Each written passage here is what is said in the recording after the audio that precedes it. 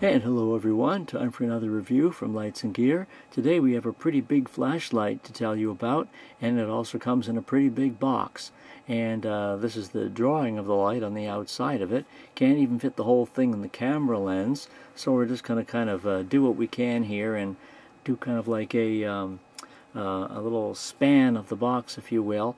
And this is the Astrolux MF02. MF02 from Astrolux. It has an XHP35 Hi D4 LED, so it puts out a very tight long-range beam. And as I say, this box is so big I can't get it in the camera lens.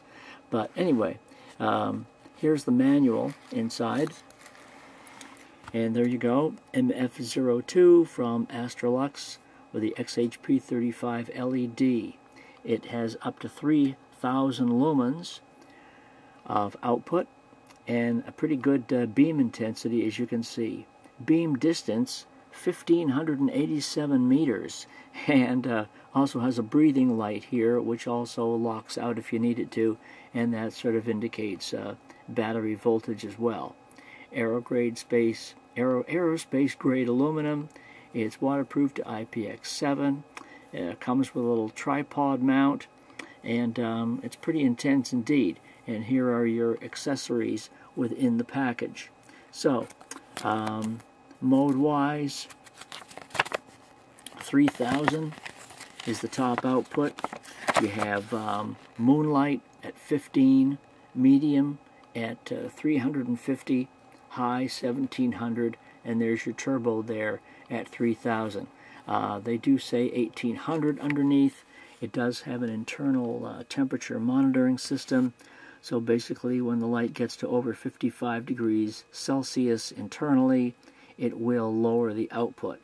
So I think that may be the explanation for the 1800 there. They have no further details as to how long it will take to do that or whatever, just that the internal temperature monitors the light. So that's what happens there for the most part. And there are your modes and your diagram.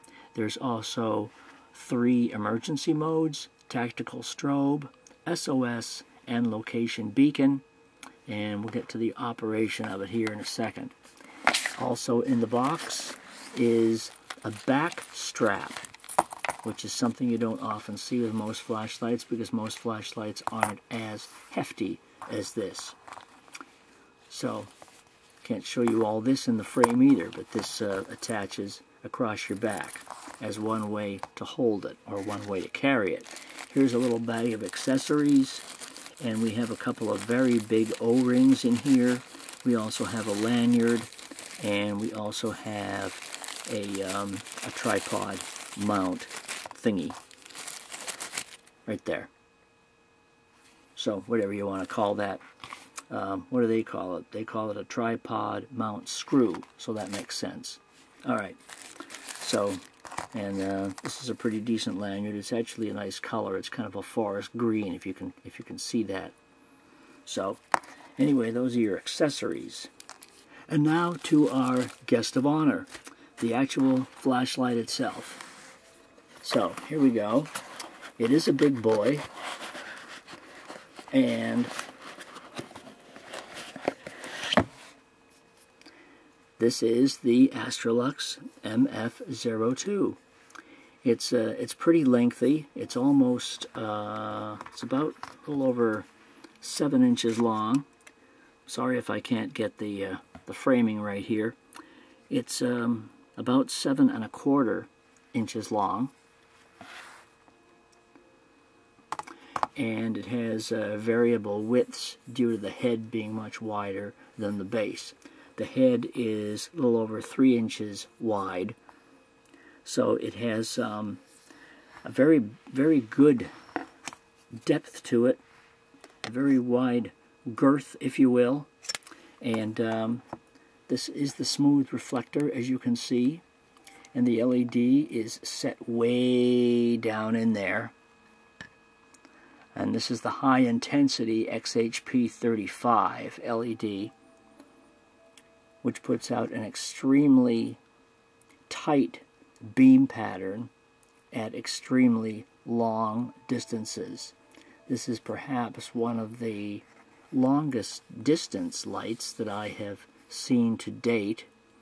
I have reviewed a couple of very good throw flashlights before, and I haven't actually put this side by side to the others, but this really tops it out as far as the distance it can go.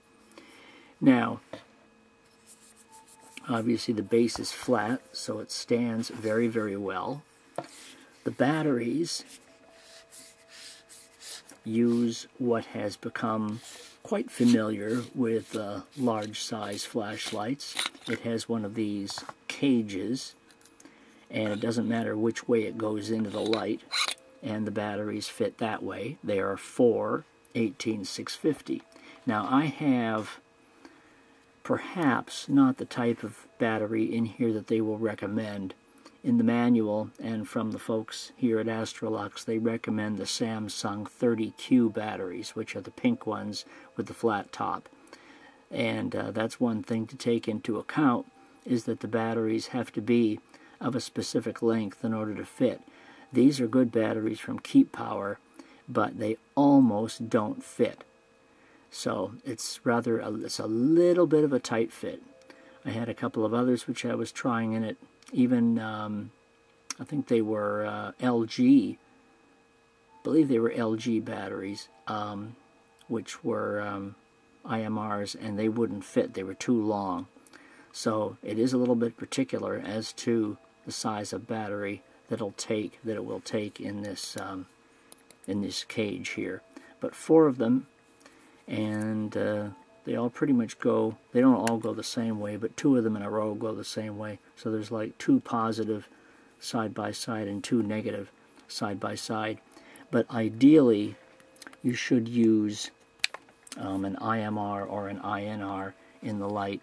And a good example of the type of battery that does work very well, aside from the 30Qs, or something like this. But anyway, that's the type of battery which you would want to use ideally in the MF02. Up inside the head is a spring in there, so it makes pretty good contact with the cage unit.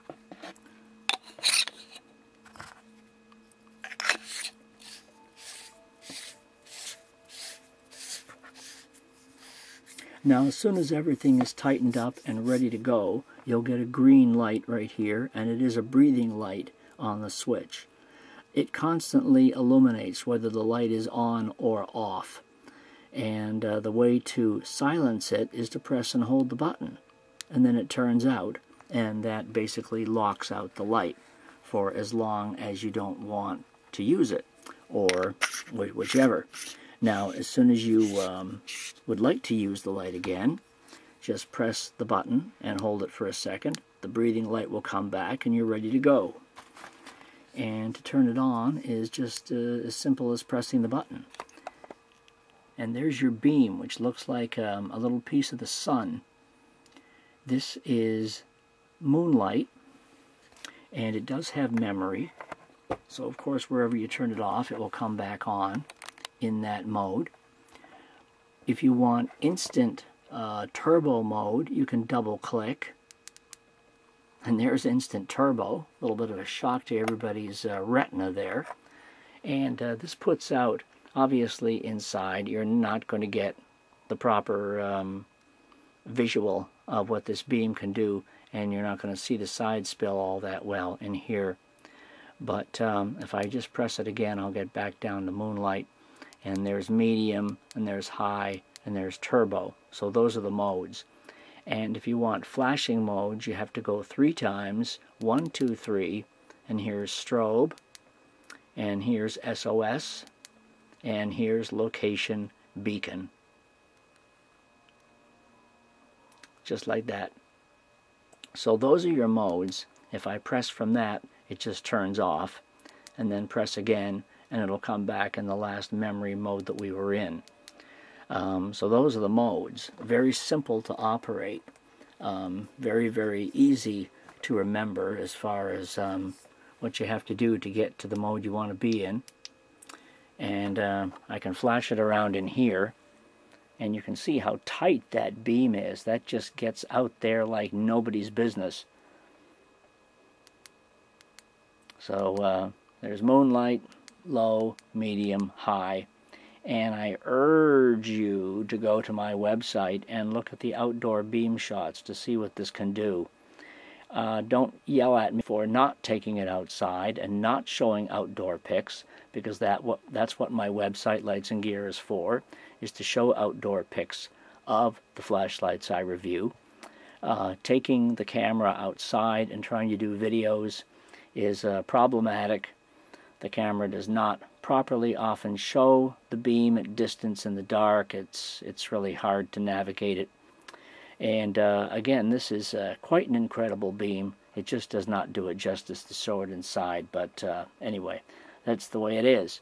And one press and you get back down to the moonlight mode. But it is one heck of a flashlight. Now, obviously, you may not use this kind of a light for everyday use, and it's not something that you generally carry for most situations. It's going to be for more of a specialized use, and really, when it comes down to it, it's really more of a handheld searchlight than anything else. It is an LED flashlight, but it certainly has qualities that a searchlight would have, and does cover an incredible range of distance. And it doesn't really get, I mean, it does start to get hot if you leave it on, certainly in one of the higher modes, for about 10 minutes or so. It is going to get warm to hot by touching the entire body, but it takes quite a bit, I think, for the internal temperature to actually get up there so that it lowers from turbo down to high. It does take quite a bit for it to do that. Now, to turn it off at any one time, you have to press and hold. If I just press the button, obviously it'll just keep cycling through the modes. So press and hold to turn it off. But that's the light in a nutshell. Here's the marking on the bottom of the tail cap. And this was furnished by my friends at Banggood to take a look at. And you can click the link down below, which I've placed in the description, and it'll take you to their product page on Banggood to see the light in a different kind of light, and to see the purchase price and so forth. So you can check that out at banggood.com, and that link is also in my written review should you happen to go over there as well, as I have suggested. So that's the Astrolux MF02. Hope you've enjoyed the video. Hope you think the light is something that somebody in your life might be interested in. Oh, I did also forget to mention, sorry, about the voltage detection within the breathing light. And here it explains that in the manual, in that when it's good, it's green, and then when the battery starts to waver, when the batteries start to lose voltage, it'll turn red, and then it'll do a flashing red, and then there won't be any light at all. It'll just be completely off, I guess, when the batteries die, which does make perfect sense. But before that, it will go red and start flashing. So anyway, that's how you tell about your batteries within the breathing light. Anyway, that's our review for today. Hope you've enjoyed it. And of course, you can check out lightsandgear.com for the outdoor pictures of the MF02 and more flashlights, batteries, and chargers, of course. But in the meantime, we'll see you around. Have a good one, and thanks for watching.